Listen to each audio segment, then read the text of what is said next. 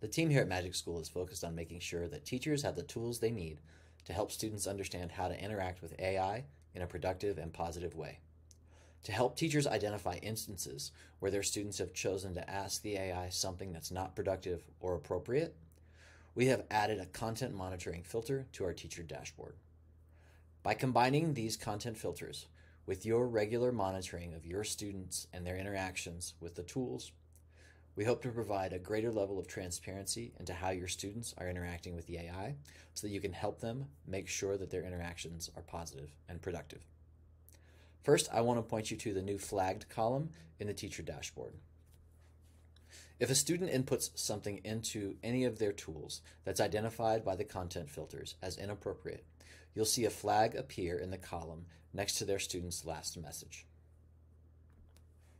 When you click on the flag, you'll see the student's output history appear and the interactions with the AI that were flagged as inappropriate.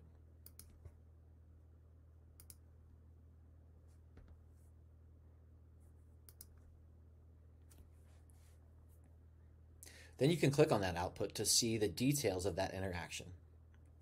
You can also delete those interactions once you find them.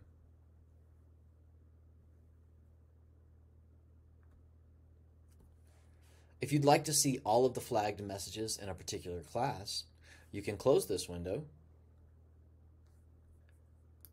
and open up your content moderation panel.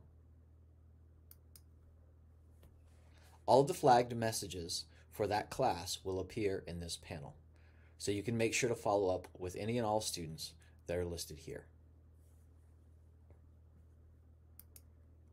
We hope these content moderation features will give you an extra layer of support as you help your students interact with AI in a productive and positive way. Nothing will replace your active monitoring of your students while they're interacting with AI, but we hope these content moderation features can make that task a little bit easier for you. Thank you for completing our Magic School for Students Level 1 course. Please keep an eye out for our Level 2 and 3 courses coming soon. Have a great rest of your day.